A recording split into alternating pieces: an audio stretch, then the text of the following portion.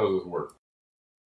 So as I was telling you, in the Cortronic layer of the brain, there's this 3 millimeter little thin section where you have various specialized neural cells, pyramid cells, you have axons and dendrites and all your synapses that create this neural network that can be modeled in software for your brain.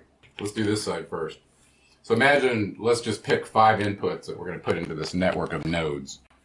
And each one of these nodes has a scalar weight that's adjustable.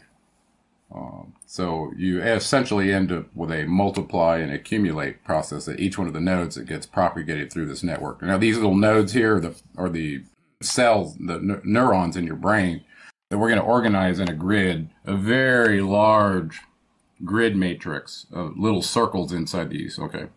So what we're trying to get to is model how the brain processes data. So we started with describing, for instance, we're going to use our eyes. Let X1 be your eyes, X2 be your nose for smell. So these are your 5 senses, okay? Just modeling a human, for instance, okay? So these are our inputs from the environment that are feeding the neural network in our brain that then creates memory. So what we're going to try and first understand is, how does memory work? Well, the way it's modeled is each one of these neural cells is put into a very, very large matrix in 2 dimensions, and they can all be interconnected as shown here. So pretty much any one of these cells, so this cell could actually connect over here, but the way we've set it up is a regular connection so that this cell and this cell feed to that one. You get these weights and accumulations based on the input data, and essentially what you have, and each one of these has weights as well. There's a multiply and accumulate at every junction. So what that does is stores a little number relative to that node that models the accumulation of input potential in your neurons that causes the threshold activation for information to jump from one neural cell to the next one through the dendrites, across the synapses, like that. So these represent the threshold firing activation of the cell, these weights. And like I said, they're initially chosen and then they're adjusted based on the inputs. So essentially, as these weights change, you end up with different weighting factors to determine whether this neural pathway is going to fire, just like the nerve cells in your Cortronic network. So let's do an example. Yeah. So suppose we see a stop sign for the very first time. It's at a fixed distance, fixed light level, and our eyes see it, and we create an association of that object in the external environment with this memory capacity we have that's represented by this bidirectional associative matrix of neural cells. So I see the stop sign, and perhaps I just randomly pick. So these neurons, maybe they get activated through this process on this side.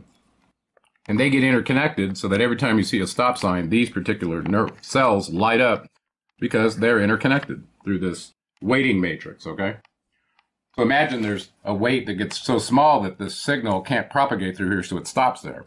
So essentially, you can see that node might get lit up, but this one won't, and that's what's represented by these, what we call these dot patterns. We call that a token. And these tokens get trained. Let's stick with the stop sign, for instance. This token only represents the stop sign at this distance, a fixed distance when we first saw it, at this light level, and at this angle. So there's all these parameters to associate an external object with this memory base. So now imagine you see the stop sign, different light level, different angle, different distance. And you see this multiple times over and over. Think of this as the training process of you being exposed to this object, and it refines the connectivity of the neural dots in your bidirectional associative memory. So now I see the stop sign at this angle, or I see it up close or far away in different light levels. I still call that a stop sign, okay? But that means these tokens that are in this memory network get modified based on your perception of that object in the 3D environment, the hologram, okay? Your neural network pattern is going to be different than mine because of how we experience that, right? And this is true for everyone. Now, so you can go to any extreme with this, and it turns out this matrix is so large, it can store so much memory in there. It's like thousands of HD 1080i movies simultaneously in here. And this is why people say, from a scientific standpoint, we don't use very much of our brain. Very small amount of this neural network actually ever gets fully interconnected. Okay, so let's think about another example of how you could use this. So suppose I take all this input data through my 5 senses and I keep feeding and feeding and feeding and all these life events and circumstances into this network, and I train this one for one particular individual. And then I go expose something at the input, maybe it's a stop sign, whatever. Well, when that shows up in this network, what I'm going to get out of a neural network is really two pieces of fantastic data. The first one is pattern recognition. So if I put a pattern in here, this thing through the weights will spit out what that is from your memory. Well, that's a stop sign. You understand? So it's really fantastic for pattern matching. And the military uses this for recognizing tanks and other opposing force equipment from various angles and distances so that they could train their systems to be able to recognize this with artificial intelligence. Okay, well, there's lots of other the other application of this is prediction. Suppose this isn't real data. Okay, or you train the whole network with all scads of massive training data, whatever field you're trying to train to the network. And then you put in some unknown input, random pattern here, and you're trying to determine, is this a possible scenario that could happen? Well, you put that in here, and then the network will tell you as a predictive output whether that propagates through. Well, this is how Google and all the search engines work to affiliate words with those patterns that are stored in its bidirectional associative memory, and that's how it pulls it up so fast for you. Okay. So I just wanted to give an example of how bidirectional associative memory and neural networks work, because these are the kind of the forefront of the software that's being used in the artificial intelligence space. And I spent a lot of time, as a matter of fact, Cortronic Networks was a specialty of mine in graduate school where I studied under Robert Heck Neilson, who was the head of HNC Software, where they actually invented the algorithm that Google ended up with, this search algorithm. And this is what it was based on.